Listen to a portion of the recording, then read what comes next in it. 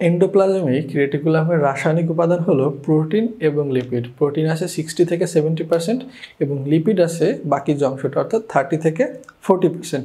পরে দেখো অমসৃণ যে জালিকা সেটা আসলে আমরা তো জানি যে রাইবোসোম থাকে, এর বাইরেও আরএনএ এবং গ্লাইঅক্সিসোম নামক ক্ষুদ্রাকার কণাও থাকতে পারে।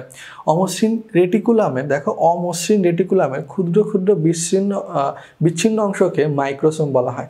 মাইক্রোসোম শব্দটার সাথে কিন্তু আমরা এর আগেও একবার পরিচিত হয়ে আসছি, সেটা হচ্ছে ক্লড নামক একজন বিজ্ঞানী রাইবোসোমের ক্ষুদ্র কণাগুলোকে কিন্তু মাইক্রোসোম নামকরণ করেছিলেন।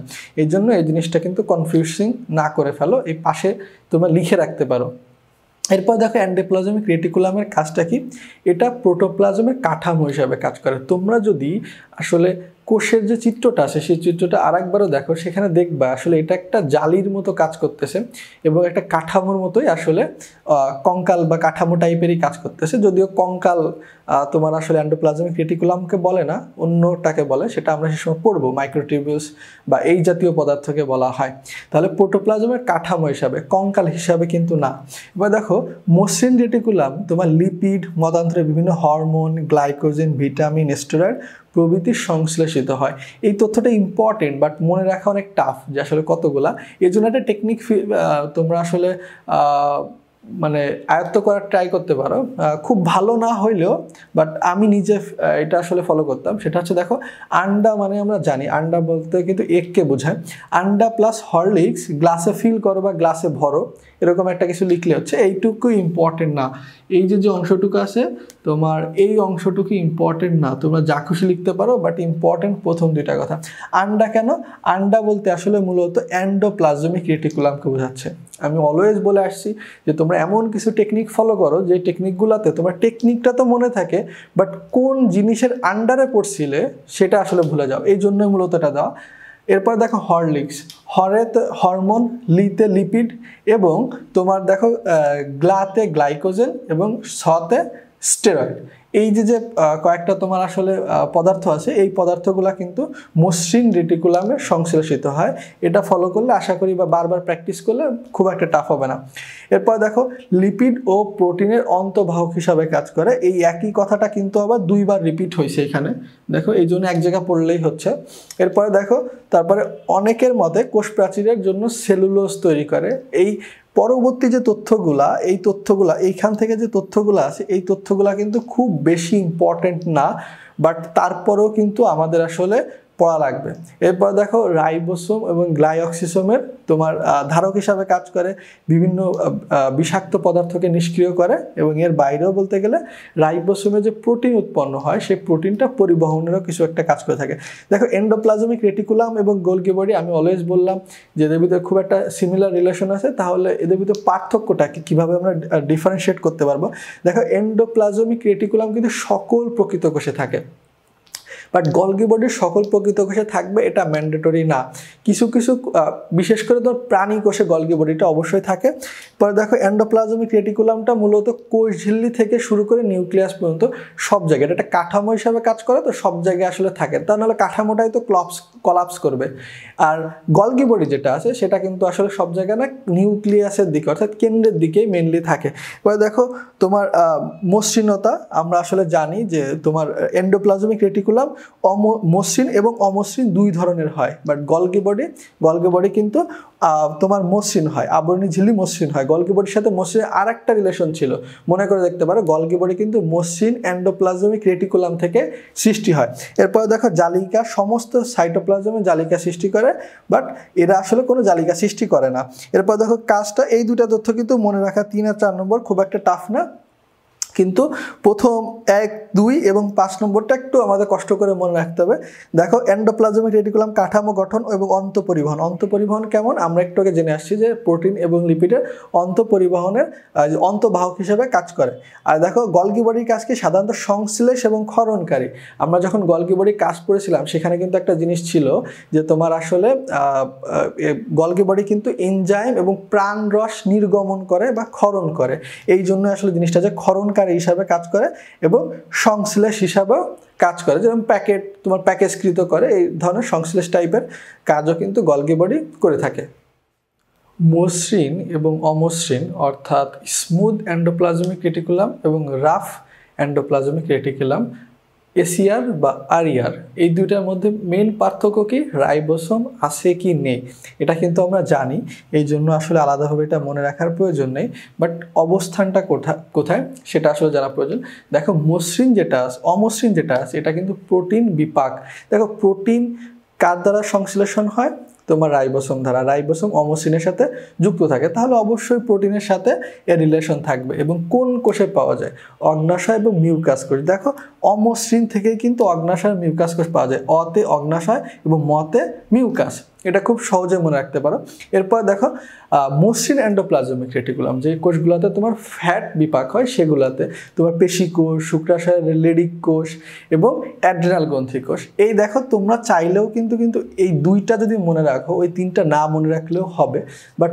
মনে রাখাটা ভালো এরপর দেখো গঠনগত উপাদান আমরা এন্ডোপ্লাজমিক রেটিকুলামের তিনটা প্রকারভেদের সাথে যুক্ত পড়েছিলাম একটা হচ্ছে সিস্টার্নি তারপর ছিল ভেসিকল তারপরে ছিল টিউবেল এখানে দেখো অমসৃণ যেটা আমরা ফার্স্ট আলোচনা করছি এটা 1 নম্বর এবং 3 নম্বর আছে অর্থাৎ সিস্টার্নি এবং টিউবেল দুইটা জায়গায় আছে এবং 2 নম্বরে যেটা আছে সেইখানে দেখো তোমার প্রধান উপাদান টিউবেল এবং ভেসিকল দেখো এটাকে যদি আমি প্রথমে আলোচনা করতেছি এটাকে যদি 1 ধরি তাহলে একটা এখানে আছে এবং ওটাকে যদি আমরা 2 ধরি তাহলে দুইটা এখানে আছে আর 3 দুই জায়গাটায় কমন আছে আমরা এই 3 1 2 3 নাম্বারিং কেন করতেছি যে ধারাবাহিকতা আসলে প্রকারভেদটা ছিল আমাদের বইতে এরপর দেখো উৎপত্তি অমসৃণ এন্ডোপ্লাজমিক রেটিকুলামটা মূলত তোমার নিউক্লিয়ার যে পর্দা আছে সেই পর্দা থেকে উৎপত্তি হয় এবং অমসৃণ এন্ডোপ্লাজমিক রেটিকুলাম আর মসৃণ এন্ডোপ্লাজমিক রেটিকুলামের ভিতর মেন পার্থক্যটা কি রাইবোসোম থাকা যদি রাইবোসোমটা সরে যায় তাহলে সেটা মসৃণ এন্ডোপ্লাজমিক রেটিকুলাম হয়ে যায় এরপরে দেখো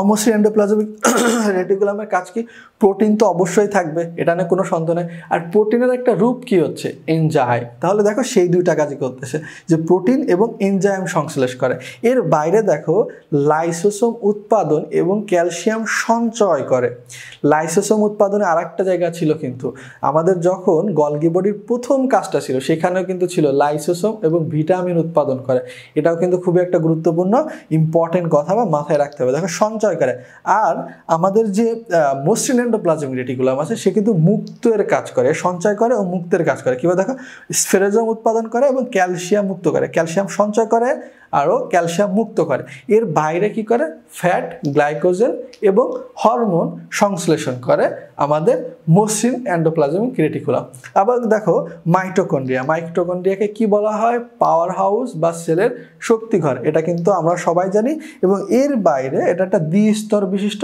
আবরণী ঝিল্লি দ্বারা সীমাবদ্ধ থাকে মাইটোকন্ড্রিয়া আবিষ্কার করেন কলিকার নামক একজন বিজ্ঞানী কিন্তু কে আবিষ্কার করেন তার থেকে পরের তথ্যগুলো আরও বেশি ইম্পর্টেন্ট আমাদের জন্য আসলে সুতা বা ফিলা সুতাকৃতির একটা গঠনের কারণে একে ফিলা নামকরণ করেন কে ফ্লেমিং এটা মনে রাখতে কিন্তু টাফ হওয়া উচিত না ফ্লেমিং থেকে ফিলা এটা খুবই সহজ হওয়ার কথা এরকম আলাদাভাবে মুখস্থ করার প্রয়োজন পড়বে না দেখো অল্টম্যান এটাকে আরেকটা নামকরণ করে বায়োপ্লাস্ট নামকরণ করে এবং সব থেকে গুরুত্বপূর্ণ তথ্য হচ্ছে কার্ল বেন্ডা এই মাইটোকন্ড্রিয়া নামকরণটা করেন এই তথ্যটা কিন্তু পূর্ববর্তী সালে তোমাদের মেডিকেল অ্যাডমিশন টেস্টে এসে গেছে যে কে আসলে তোমার এই নামকরণ করেন মাইটোকন্ড্রিয়ার এবং কোষের মোট আয়তনের 20 ভাগই হচ্ছে মাইটোকন্ড্রিয়া যদিও এটা খুব বেশি ইম্পর্টেন্ট তথ্য না দেখো কে আবিষ্কার করেন তার থেকেও বেশি ইম্পর্টেন্ট দুইটা তথ্য হচ্ছে কে আসলে ফিলা নামকরণ করেন এবং কে মাইটোকন্ড্রিয়া নামকরণ করেন এরপর দেখো মাইটোকন্ড্রিয়া সংখ্যা কেমন হতে পারে কোনো একটা কোষে একটাও থাকতে পারে বাট ম্যাক্সিমাম ক্ষেত্রে দেখা যায় যে প্রতি কোষে 300 থেকে 400টি মাইটোকন্ড্রিয়া থাকে এবং যকৃত কোষে 1000টি থাকে এবং অ্যামিবাতে আরও বেশিও থাকতে পারে বাট অ্যামিবাতে আরও বেশি থাকতে পারে এটা না জানলেও হচ্ছে এবং মাইটোকন্ড্রিয়ার ভৌত গঠনে একটা আবরণী নামক একটা অংশ আছে এবং আরও কিছু অংশের সাথে আমরা এখনই পরিচিত হব বাট ডিটেলসে আমাদের পড়ার প্রয়োজন নেই আবরণীর বাইরেও কিন্তু আরও 5টা আসলে অংশ আছে আমাদের মাইটোকন্ড্রিয়ার বা গুরুত্বপূর্ণ অংশ আছে সেগুলো একটা হচ্ছে প্রকোষ্ঠ এই প্রকোষ্ঠগুলো আসলে তোমার এই কৃষ্টির কারণে কিন্তু এই প্রকোষ্ঠগুলা তৈরি হয় মানে কৃষ্টিগুলা হচ্ছে কি একটা প্রবর্ধিত অংশ দেখো এখানে যে কৃষ্টি অংশটা দেওয়া আছে এই প্রবর্ধিত অংশের কারণে এক একটা প্রকোষ্ঠ তৈরি হয় এবং প্রকোষ্ঠগুলোর ভিতরে একটা সমসত্ব ধাত্র জাতীয় পদার্থ থাকে যেটাকে আসলে ম্যাট্রিক্স বলে। এটুকু জাস্ট জানলে হচ্ছে যেলিনায় সমসত্ব পদার্থ বা ধাত্র দ্বারা এগুলো পূর্ণ থাকে। তাহলে দেখো ক্রিস্টির কারণে প্রকোষ্ঠ তৈরি হচ্ছে। এর বাইরে অক্সিজম নামক একটা অংশ আসে, এটা খুবই একটা গুরুত্বপূর্ণ তথ্য, তোমাদের কিন্তু পরীক্ষা আসতেই পারে যে কোন কোষীয় অঙ্গাণুতে অক্সিজম দেখা যায়, এটা কিন্তু খুবই একটা গুরুত্বপূর্ণ তথ্য। এরপর দেখো এটিপি সিনথেসিস ও ইটিসি বা ইলেকট্রন ট্রান্সপোর্ট চেইন, এর বাইরেও একটা জিনিস বৃত্তাকার ডিএনএ ও রাইবোসোম। আমরা যখন রাইবোসোম পড়ছিলাম সেখানে একটা আমরা কিন্তু অ্যাক্রোনিম পড়ছিলাম যে কোমাতে নিউক্লিওপ্লাজম, অর্থাৎ কিছু কিছু কোষীয় অঙ্গাণু আছে যাদের নিজস্ব রাইবোসোম আছে। তার ভিতর কি ছিল? কোতে ছিল ক্লোরোপ্লাস্ট এবং মাতে ছিল মাইটোকন্ড্রিয়া এবং নিউক্লিওপ্লাজমে ছিল। তাহলে দেখো মাইটোকন্ড্রিয়া নিয়ে আমরা আলোচনা করছি, মাইটোকন্ড্রিয়ার নিজস্ব রাইবোসোম আছে, এর বাইরে বৃত্তাকার ডিএনএ। এটা কিন্তু সুতার মতো যে ডিএনএ গুলো হয় সেগুলো কিন্তু উন্নত বৈশিষ্ট্য, বা বৃত্তাকার ডিএনএ একটা অনুন্নত বৈশিষ্ট্য, এবং এই বৃত্তাকার ডিএনএ নিজস্ব, অর্থাৎ নিজস্ব একটা বৃত্তাকার ডিএনএ মাইটোকন্ড্রিয়ার আছে। আচ্ছা, মাইটোকন্ড্রিয়ার শুষ্ক যে তোমার অবস্থা আছে, শুষ্ক অবস্থায় রাসায়নিক গঠনটা কেমন হয়? খুব বেশি ইম্পর্টেন্ট না হইলেও অনেক সময় কিন্তু বিভিন্ন ধরনের মডেল টেস্টের কোশ্চেনে তোমরা এরকম পেয়ে থাকতে পারো। 65% মেনলি রয়েছে সেটা হচ্ছে প্রোটিন। আমরা অবশ্যই জানি যে ম্যাক্সিমাম কিন্তু কোষীয় অঙ্গাণুর গাঠনিক উপাদান এসে মেনলি কাজ করে প্রোটিন, এই জন্য সব থেকে বেশি রয়েছে প্রোটিন।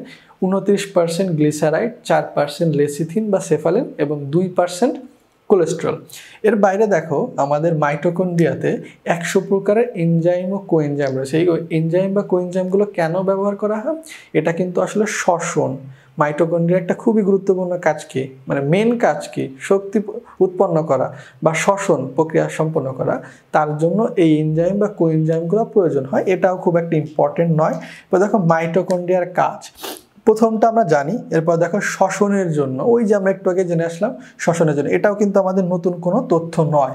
এরপর দেখো শ্বসনের বিভিন্ন পর্যায়, এটাও আমাদের জন্য খুবই একটা গুরুত্বপূর্ণ তথ্য নয়, যে ক্রেবস চক্র, ইলেকট্রন ট্রান্সপোর্ট, অক্সিডেটিভ। আচ্ছা, ইলেকট্রন ট্রান্সপোর্ট এবং অক্সিডেটিভ ফসফোরাইলেশন একে অন্যের মানে সমার্থক শব্দ, কিন্তু এখানে আলাদাভাবে লিখছে। ইলেকট্রন ট্রান্সপোর্ট সিস্টেমে আরেকটা নাম আছে অক্সিডেটিভ ফসফোরাইলেশন। এবং দেখো এরপর তথ্যটা আমরা জানি যে নিজস্বদের ডিএনএ আছে, অর্থাৎ ডিএনএ আরএনএ অবশ্য উৎপন্ন করে, অর্থাৎ বংশগতিতেও ভূমিকা রাখতেছে। এরপরে দেখো কি করছে, এরা প্রোটিন সংশ্লেষ ও স্নেহ বিপাকে সহায়তা করে। প্রোটিন সংশ্লেষে যে তোমার এরা সাহায্য করে, এটা কিন্তু খুব মানে এক্সক্লুসিভ তথ্য না। কেন তথ্য না? কারণ যে মাইটোকন্ড্রিয়ার নিজস্ব রাইবোসোম আছে, তাহলে অবশ্যই প্রোটিন সংশ্লেষ করবে।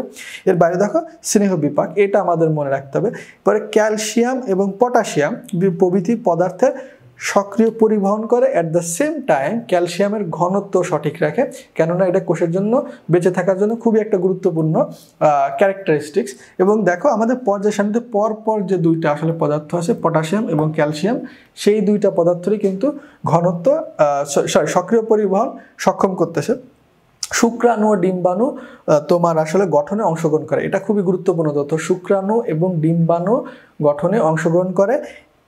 এবং তোমার দেখো এই তথ্যটা সব থেকে বেশি ইম্পর্টেন্ট, 9 নম্বর যে তথ্য আছে যে কোষের পূর্ব নির্ধারিত মৃত্যু আসলে মাইটোকন্ড্রিয়ায় মানে ডিসাইড করে। এটা খুবই ইম্পর্টেন্ট তথ্য, অনেক বেশি আসতে দেখা যায় বিনোদনের কোশ্চেনে। তারপর দেখো রক্তকণিকা ও হরমোন উৎপাদনে এটা সাহায্য করে। এবং লাস্টের পয়েন্টটা আসলে আলাদাভাবে এরকমভাবে নাম মনে রাখলেও হবে।